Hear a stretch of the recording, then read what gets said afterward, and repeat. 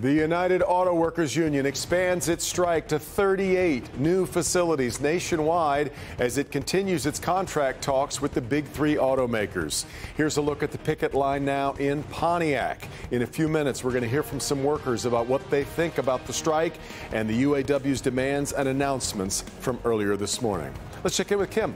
An absolutely perfect end to the work week, kicking off the weekend, which fall arrives this weekend, but feeling a lot more like summer. In fact, a few cities back to 80 degrees today. We'll talk about how long this warm weather will last and also our next chance for rain in a couple of minutes.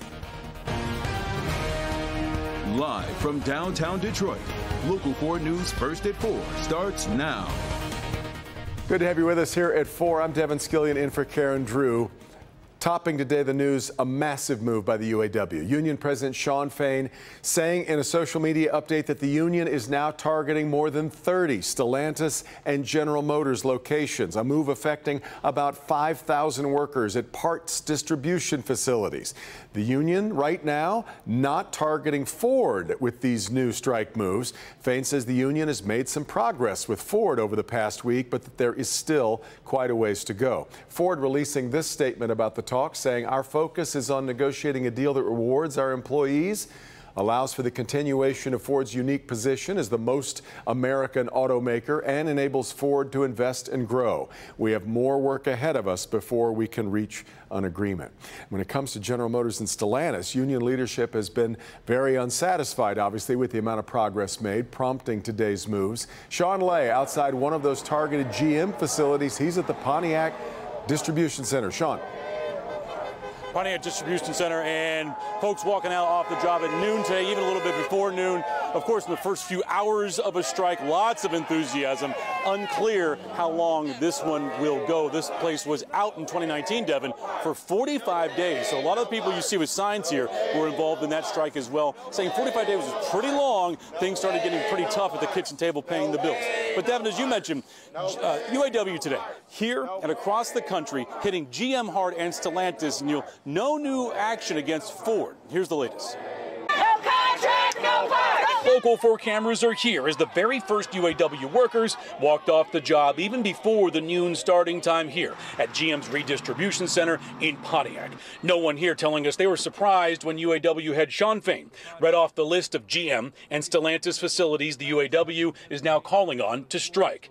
UAW head Shawn Fain calling on UAW members to strike 38 GM and Stellantis facilities across 20 states, including several here in Metro Detroit. No new action is being taken against Ford. Fain says talks there are moving forward. The major sticking points with GM and Stellantis are focused on wage increases. In some cases, the UAW wants more than a 40% wage increase and decreasing work hours to a 32-hour work week.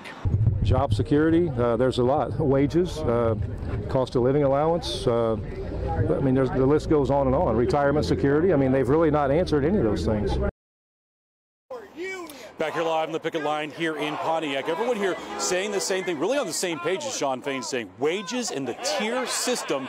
They want wages up. They want the tiered system gone. They were very pleased to see Ford getting rid of the tiered system, and that's what they're going to be out here fighting for today. Devin, big picture here. You talk about redistribution parts. This is where the Teamsters bring in parts here. These men and women sort the parts and get them where they need to go, primarily dealerships. This is meant really to bring the customer in, Devin, because if you're waiting on a part for your GM car and it's not there, you're going to be concerned about that. Back to you. That's a great point, Sean. Exactly right. All right, more from Sean coming up as we continue through our block of news this afternoon. Let's now get over to a targeted Stellantis facility. That's a warehouse in Centerline where Mara McDonald joins us. More on what she's hearing from the strikers there. Mara.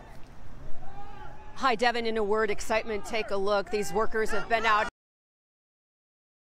Gave the word at. What we've seen play out today is a vast expansion of these targeted strikes, especially here in Michigan. Overall, the UAW has hit 7 Stellantis facilities in Michigan and 6 GM facilities. It's all solidarity. It's all solidarity, no matter which plant, what location. We presently have 3 locations that's already been out there carrying the heavy loads for all of us.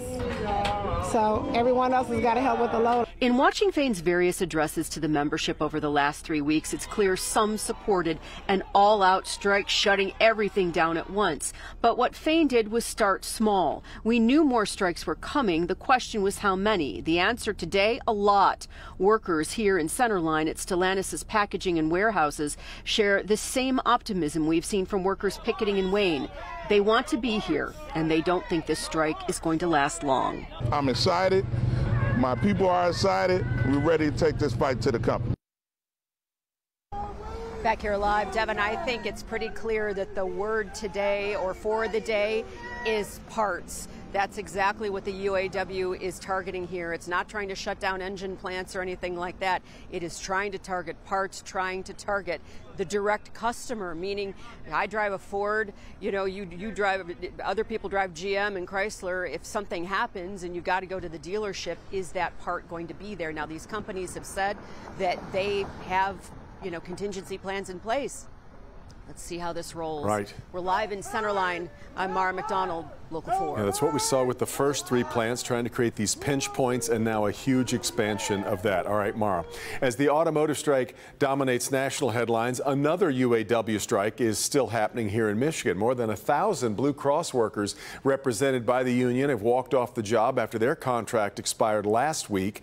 The union says it's fighting against job outsourcing and wage disparities. So we'll keep you updated on all of these UAW matters, both on air and online at clickondetroit.com. Head there to see the detailed updates on the talks and where they stand. You can also find an interactive map now showing you every strike location across the country, and they do go from sea to sea now. We'll have more of our team coverage coming up here on Local 4 News at 5 and 6.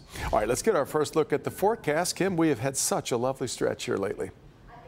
Continues. Usually when we have a nice stretch, there are changes ahead, but not really any big changes in our future. 78 at City Airport, upper 70s in Pontiac. It is 79 in Howell, and a couple cities in the 80s, including Lansing and also in Adrian. If you're headed to the 4 Frenzy game of the week, it's Dakota and Chippewa Valley, a big game tonight. 7 o'clock temperatures will be in the 70s, but dropping down into the 60s. So we'll get a little bit chilly by 8 or 9 o'clock, and then by midnight tonight, we're into the low 60s. For tomorrow, sunshine returns, a great start to the weekend. Couple degrees cooler, but still warmer than normal with a high of 75. Now, fall officially arrives tomorrow, but it's not going to feel like fall until next week. We'll talk about those cool temperatures next week coming up. All right, Kim. The clock continues to tick in the nation's capital. We are now just 7 days away from a possible government shutdown. The fiscal year ends September 30th at midnight, and with tensions brewing within the GOP, the chances of coming to terms on a plan right now seem to be dwindling. Kimberly Gill joins us now.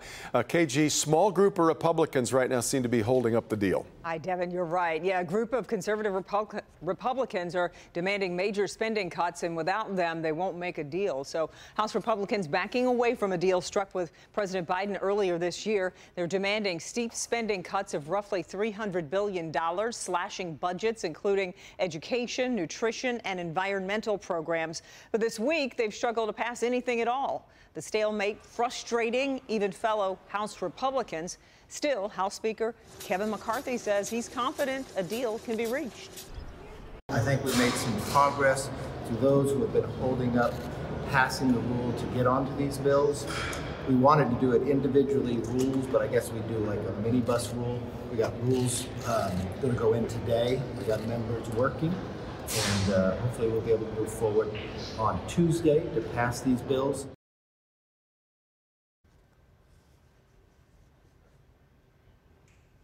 McCarthy says he won't give the hardliners more leverage in the negotiations, and their threats to stop funding troops and border security will not help them win. McCarthy added he still hopes to work within his party to get legislation passed instead of reaching across the aisle. So he says they will continue to meet to discuss ways to meet and to keep the government funded, and expects them to take action next week. Devin. Yeah. All right, Kim.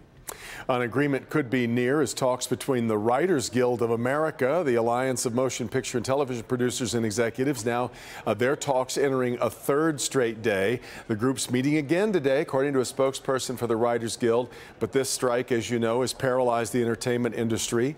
High-level talks, though, continue with the major studio heads, so there has been hope for some progress. We'll keep an eye on what's going on in Hollywood as well. Prosecutors have charged a man who they say murdered his girlfriend. Prosecutors say 56-year-old Maurice Allison strangled his girlfriend, 33-year-old Stacey Davis, earlier this week. Police were dispatched to a home on Fent Street for a reported overdose. But when they arrived, they found Davis dead and signs of blunt force trauma to her head. Allison was arrested Tuesday and has been charged now with first-degree murder.